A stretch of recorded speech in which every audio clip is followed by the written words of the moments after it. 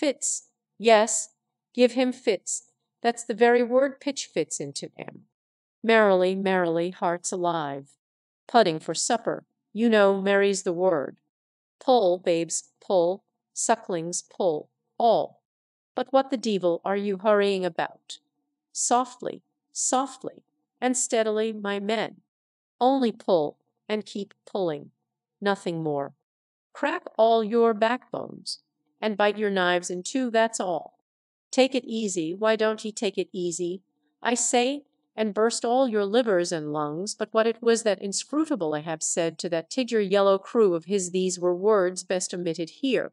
Only the infidel sharks in the audacious seas may give ear to such words when, with tornado brow, and eyes of red murder, and foam-glued lips, I have leaped after. Meanwhile, all the boats tore on. The repeated specific allusions of Flask to that whale, as he called the fictitious monster which he declared to be incessantly tantalizing his boat's bow with its tail, these allusions of his were at times so, but this was against all rule. For the oarsmen must put out their eyes and ram a skewer through their necks, usage pronouncing that they must have no organs but ears. It was a sight full of quick wonder. The vast swells of the omnipotent sea, the surge of not the raw recruit marching from the bosom of his wife into the fever heat of his first battle, not the dead man's ghost encountering the first unknown phantom in the other world, neither. The dancing white water made by the chase was now becoming more and more visible, owing to the increasing darkness of the dun cloud shadows flung upon the sea. The jets of vapor no longer blended, but tilted everywhere to right and left. The whales seemed separating their wakes. The boats were pulled more apart, Starbuck giving chase to 3 whales running dead to leeward. Our sail was now set, and with the still rising wind, we rushed along, the boat going with such madness through the water that the lee oars could scarcely be. Soon we were running through a suffusing wide veil of mist, neither ship nor boat to be seen. "Give way, men," whispered Starbuck, drawing still further aft the sheet of his sail. "There is time to kill a fish yet before the squall comes. There's white water again, close to spring." Soon after, 2 cries in quick succession on each side of us denoted that the other boats had got fast. But hardly were they overheard, though not one of the oarsmen was then facing the life and death peril so close to them ahead, yet with their eyes on the intense countenance of the mate in the stern of the boat, they knew that the imminent instant.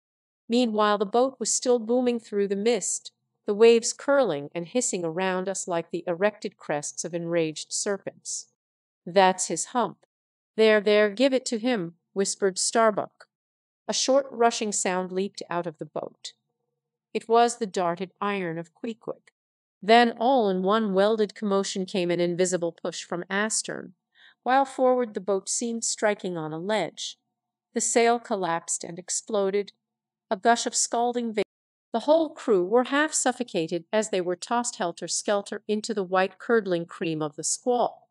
Squall, whale, and harpoon had all blended together, and the whale, merely grazed by the iron, escaped. Though completely swamped, the boat was nearly unharmed. Swimming round it, we picked up the floating oars, and lashing them across the gunwale, tumbled back to our places. There we sat up to our knees in the sea, the water covering every rib and plank, so that to our downward gazing eyes the suspended craft seemed a coral boat grown up to us from the bottom of the earth. The wind increased to a howl. The waves dashed their bucklers together. The whole squall roared, forked, and crackled around us like a white fire upon the prairie. Meanwhile the driving scud, rack, and mist grew darker with the shadows of night. No sign of the ship could be seen. The rising sea forbade all attempts to bail out the boat. The oars were useless as propellers, performing now the office of life preservers. So, cutting the lashing of the waterproof match keg, after many failures Starbuck contrived to ignite the lamp in the lantern. Then stretching it on a waif pole, There then he sat, holding up that imbecile candle in the heart of that almighty forlornness. There then he sat, the sign and symbol of a man without faith, hopelessly holding up hope in the midst of despair. Wet, drenched through, and shivering cold, despairing of ship or boat, we lifted up our eyes as the dawn came on. The mist still spread over the sea, the empty lantern lay crushed in the bottom of the boat. Suddenly Queequeg started to his feet, hollowing his hand to his ear. We all heard a faint creaking, as of ropes and yards hitherto muffled by the storm. The sound came nearer and nearer. The thick mists were dimly parted by a huge, vague form. Affrighted, we all sprang into the sea as the ship at last loomed into view, bearing right down upon us within a distance of not much more than its length. Floating on the waves we saw the abandoned boat, as for one instant it tossed and gaped beneath the ship's bows like a chip at the base of a cataract. And then the vast hull rolled over it. Again we swam for it, were dashed against it by the seas, and were at last taken up and safely landed on board. Ere the squall came close to, the other boats had cut loose from their fish and returned to the ship in good time. The ship had given us up, but was still cruising, if haply it might light upon some token of our perishing, an oar or a lance pole. Chapter 49. The Hyena. There are certain queer times and occasions in this strange mixed affair we call life when a man takes this whole universe for a vast practical joke, though the wit thereof he but dimly discerns, and more. However, nothing dispirits and nothing seems worth while disputing. He bolts down all events, all creeds, and beliefs, and persuasions, all hard things visible and invisible, never mind how knobby, as an ostrich of. And as for small difficulties and worryings, prospects of sudden disaster, peril of life and limb, all these and death itself seem to him only sly. That odd sort of wayward mood I am speaking of comes over a man only in some time of extreme tribulation. It comes in the very midst of his earnestness, so that what just before might have seemed. There is nothing like the perils of whaling to breed this free and easy sort of genial desperado philosophy, and with it I now regarded this whole voyage of the Pequod and the great white. Queequeg, said I, when they had dragged me the last man to the deck, and I was still shaking myself in my jacket to fling off the water. Queequeg, my fine friend, Mr.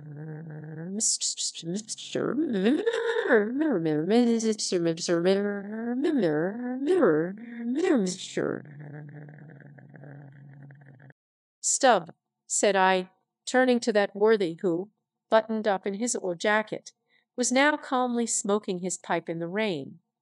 Mr. Stubb, I think I have heard you say that of all whalemen you ever met, our chief mate, Mr. Starbuck, is by far the most careful and prudent. I suppose, then, that going plump on a flying whale with your sail set in a foggy squall is the height of a whaleman's discretion. Certain. I've lowered for whales from a leaking ship in a gale off Cape Horn. Mr. Flask, said I, turning to little King Post, who was standing close by. You are experienced in these things, and I am not. Will you tell me whether it is an unalterable law in this fishery, Mr. Flask, for an oarsman to break his own back pulling himself back foremost into death's jaws? Can't you twist that smaller? Said Flask. Yes, that's the law. I should like to see a boat's crew backing water up to a whale face foremost. Hey, the whale would give them squint for squint. Mind that here then. From 3 impartial witnesses, I had a deliberate statement of the entire case. Considering, therefore, that squalls and capsizings in the water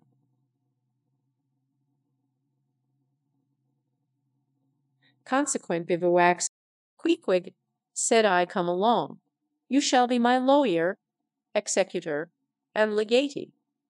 It may seem strange that of all men sailors should be tinkering at their last. This was the 4th time in my nautical life that I had done the same thing.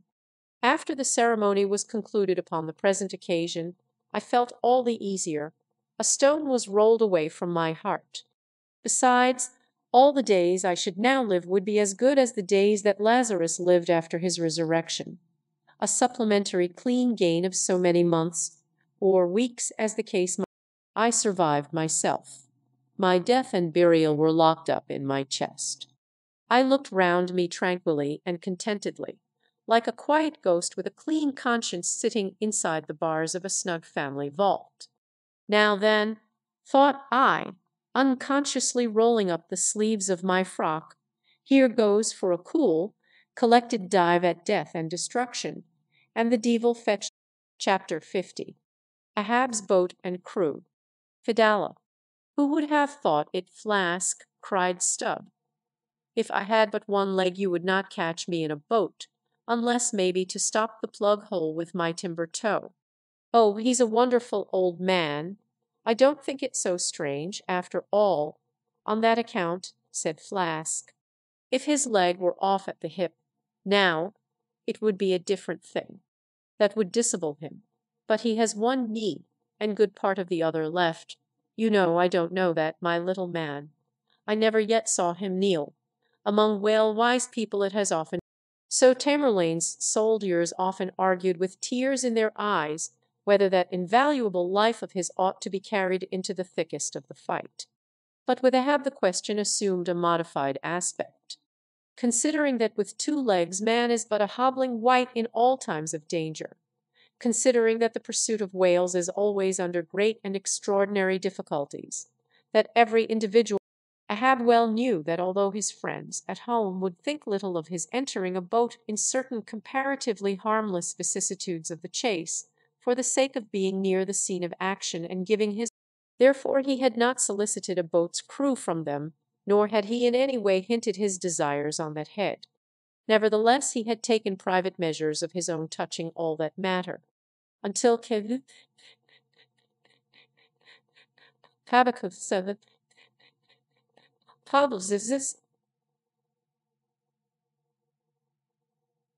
But almost everybody supposed that this particular preparative heedfulness in Ahab must only be with a view to the ultimate chase of Moby Dick, for he had already revealed his intention to hunt that mortal monster. But such a supposition did by no means involve the remotest suspicion as to any boat's crew being assigned to that boat. Now, with the subordinate phantoms, what wonder remained soon waned away, for in a whaler wonders soon wane. Besides, now and then such unaccountable odds and ends of strange nations come up from the unknown nooks and ash-holes of the earth to man these floating outlaws of whalers. But be all this as it may, certain it is that while the subordinate phantoms soon found their place among the crew, though still as it were somehow distinct from them, yet that hair-turbaned Fidala remained a muff. Whence he came in a mannerly world like this, by what sort of unaccountable tie he soon evinced himself to be linked with Ahab's peculiar fortunes. Nay, so far as to. But one cannot sustain an indifferent air concerning Fidala. He was such a creature as civilized, domestic people in the temperate zone only see in their dreams, and that but dimly, but the like of whom now. Chapter 51. The Spirit Spout. Days, weeks passed, and under easy sail, the Ivory Pequod had slowly swept across for several cruising grounds, that off the Azores, off Helena. It was while gliding through these latter waters that one serene and moonlight night, when all the waves rolled by like scrolls of silver, and by their soft, suffusing seethings, lit up by the moon, it looked celestial, seemed some plumed and glittering god uprising from the sea. Fidala first described this jet. For of these moonlight nights it was his wont to mount to the mainmast head and stand a lookout there with the same precision as if it had been day. And yet, though herds of whales were seen by night, not one whaleman in 100 would venture a lowering for them. You may think with what emotions, then, the seaman beheld this old Oriental perched aloft at such unusual hours. His turban and the moon, companions in. But when, after spending his uniform interval there for several successive nights without uttering a single sound, when, after all this silence, his unearthly voice was heard, and "There she blows." Had the trump of judgment blown, they could not have quivered more, yet still they felt no terror, rather pleasure. For though it was a most unwonted hour, yet so impressive was the cry, and so deliriously exciting, that almost every soul on board instinctively desired a lowering. Walking the deck with quick, side-lunging strides, Ahab commanded the t'gallant sails and royals to be set, and every stunsail spread. The best man in the ship must take the helm. Then, with every masthead manned, the piled-up craft rolled down before the wind. The strange, upheaving, lifting tendency of the taffrail breeze filling the hollows of so many sails made the buoyant, hovering deck to feel higher, and had you watched Ahab's face that night, you would have thought that in him also two different things were warring. While his one live leg made lively echos along the deck, every stroke of his dead limb sounded like a coffin tap. On life and death this old man walked. But though the ship so swiftly sped, and though from every eye, like a rose, the eager glances shot, yet the silvery jet was no more seen that night. Every sailor swore he saw it once, but not a second time. This midnight spout had almost grown a forgotten thing, when, some days after, lo, at the same silent hour, it was again announced. Again it was described, and so it served us night after night, till no one heeded it but to wonder at it.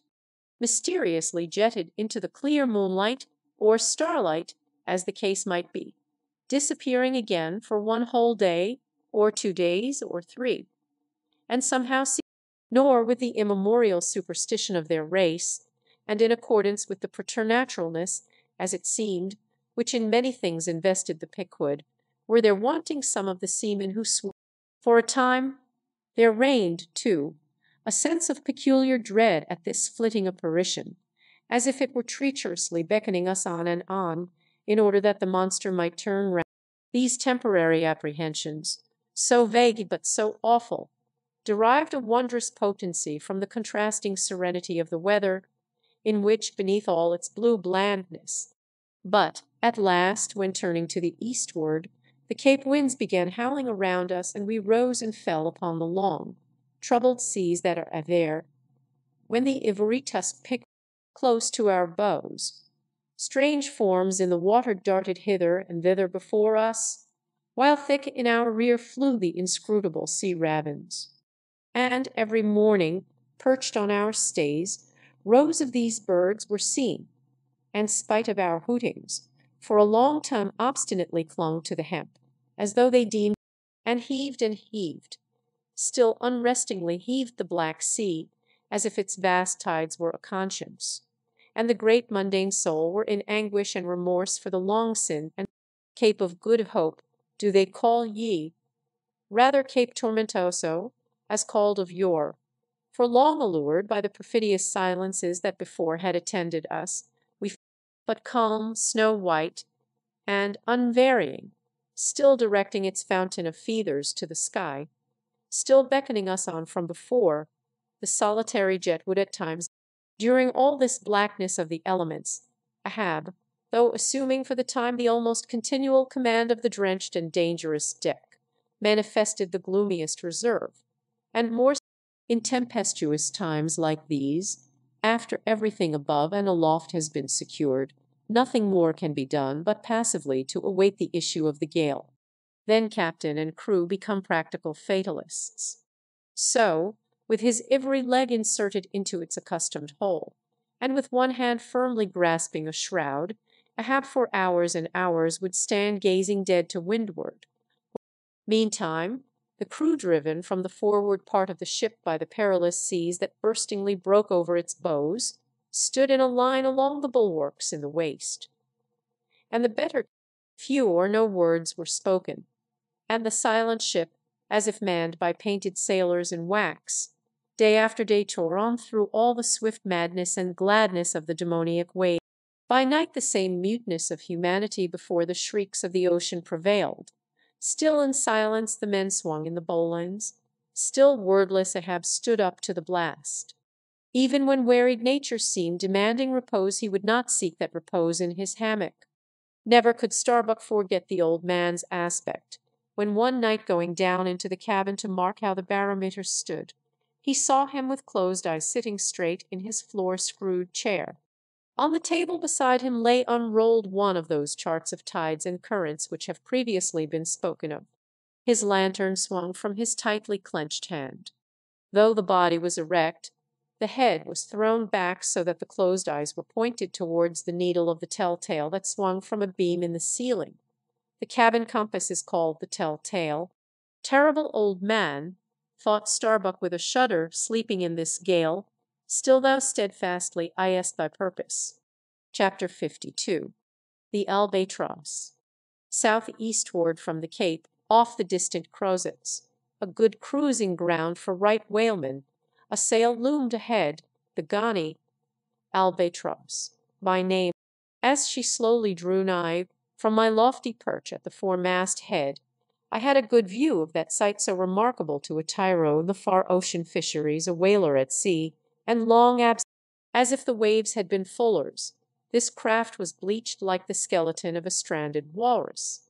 All down her sides this spectral appearance was traced with long channels of reddened rust, while all her spars and her rigging were like the thick branches of trees furred over with hoar frost. Only her lower sails were set. A wild sight it was to see her long birded lookouts at those three-mast heads.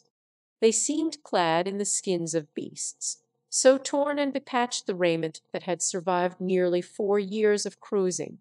Standing in iron hoops nailed to the mast, they swayed and swung over a fathomless sea. And though, when the ship slowly glided close under our stern, we 6 men, "Ship ahoy, have ye seen the white whale?" But as the strange captain, leaning over the pollard bulwarks, was in the act of putting his trumpet to his mouth, it somehow fell from his hand. Meantime his ship was still increasing the distance between, while in various silent ways the seamen of the Pequod were evincing their observance of this ominous incident. At the first mere mention of the white whale's name to another ship, Ahab for a moment paused, but taking advantage of his windward position, he again seized his trumpet, and knowing by her aspect that the stranger vessel, though in the course of his continual voyagings Ahab must often before have noticed a similar sight, yet to any monomaniac man the veriest trifles capriciously carry meanings. "Swim away from me, do ye," murmured Ahab, gazing over into the water. There seemed but little in the words, but the tone conveyed more of deep helpless sadness than the insane old man had ever before evinced. But turning to the steersman, who thus far had been holding the ship in the wind to diminish her headway, he cried out in his old lion voice, "Up helm, keep her off round the world." Were this world an endless plain? And by sailing eastward we could forever reach new distances, and discover sights more sweet and strange than any Cyclades or Islands of King Solomon. But in pursuit of those far mysteries we dream of, or in tormented chase of that demon phantom that, some time or other, swims before all human hearts, while chasing such over this road. Chapter 53. The Gam. The ostensible reason why Ahab did not go on board of the whaler we had spoken was this: the wind and sea betokened storms. But even had this not been the case, he would not after all, perhaps, have boarded her, judging by his subsequent conduct on similar occasions, if so it had been that, by the process. For, as it eventually turned out, he cared not to consort, even for 5 minutes, with any stranger captain, except he could contribute some of that information he so absorbingly sought. But all this might remain inadequately estimated, were not something said here of the peculiar usages of whaling vessels when meeting each other in foreign seas, and especially on a common cruise. If 2 strangers crossing the Pine Barrens in New York State, or the equally desolate Salisbury Plain in England, if casually encountering each other in such inhospitable And especially would this seem to be a matter of course in the case of vessels owned in one seaport, and whose captains, officers, and not a few of the men are personally known to each. For the long absent ship, the outward bounder, perhaps, has letters on board. At any rate, she will be sure to let her have some papers of a date a year or two later than the last, and in return for that courtesy, the outward bound ship would receive the latest whaling intelligence from the cruising ground to which she may be destined, a thing of the utmost importance to her. And in degree, all this will hold true concerning whaling vessels crossing each other's track on the cruising ground itself, even though they are equally long absent from home. For one of them may have received a transfer of letters from some third, and now far remote vessel, and some of those letters may be for the people of the ship she now meets. Besides, they would exchange the whaling news, and have an agreeable chat. For not only would they meet with all the sympathies of sailors, but likewise with all the peculiar congenialities arising from a common pursuit and mutually shared privations and perils. Nor would difference of country make any very essential difference. That is, so long as both parties speak one language, as is the case with Americans and English. Though, to be sure, from the small number of English whalers, such meetings do not very often occur, and when they do occur there is too apt to be a sort of shyness between them. Besides, the English whalers sometimes affect a kind of metropolitan superiority over the American whalers, regarding the long, lean Nantucketer, with his nondescript. But where this superiority in the English whaleman does really consist, it would be hard to say, seeing that the Yankees in one day, collectively, kill more whales than all the English. But this is a harmless little foible in the English whale hunters, which the Nantucketer does not take much to heart, probably because he knows that he has a few foibles himself. So we see that of all ships, then, we separately sailing the sea, the whalers have most reason to be sociable, and they are so. Whereas some merchant ships crossing each other's wake in the mid-Atlantic will oftentimes pass on without so much as a single word of recognition, mutually cutting each other on the high sea. As for men of war, when they chance to meet at sea, they first go through such a string of silly bowings and scrapings, such a ducking of ensigns, that there does not seem to be much right down.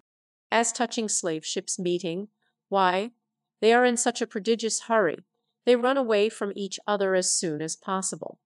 And as for pirates, when they chance to cross each other's crossbones, the first hail is how many skulls, the same way that whalers hail how many barrels.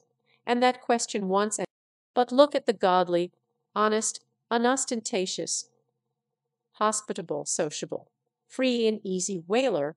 What does the whaler do when she meets another whaler in any sort of Why, it is that all merchant seamen, and also all pirates and man-of-war's men and slave ship sailors, cherish such a scornful feeling towards whale ships. Because in the case of pirates, say, I should like to know whether that profession of theirs has any peculiar glory about it. It sometimes ends in uncommon elevation, indeed, but only at the gallows. And besides, when a man is elevated in that odd fashion, he has no proper foundation for his superior altitude. Hence I conclude that in boasting himself to be high lifted above a whaleman, in that assertion the pirate has no solid basis to stand on. But what is a gam? You might wear out your index finger running up and down the columns of dictionaries and never find the word. Doctor,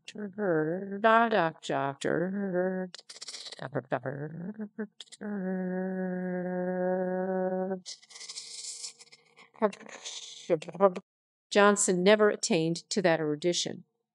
No, Webster's Ark does not hold it. Nevertheless, this same expressive word has now for many years been in constant use among some 15,000 true-born Yankees. Certainly, it needs a definition, and should be incorporated into the lexicon. With that view, let me learnedly define it. Gam. Noun, a social meeting of two or more whale ships, generally on a cruising ground, after exchanging hails, They exchange visits. All professions have their own little peculiarities of detail. So has the whale fishery. In a pirate, man of war, or slave ship, when the captain is rowed anywhere in his boat, he always sits in the stern sheets on a comfortable, sometimes cushioned seat there, but the whale boat has no seat astern, no sofa of that sort whatever, and no tiller at all.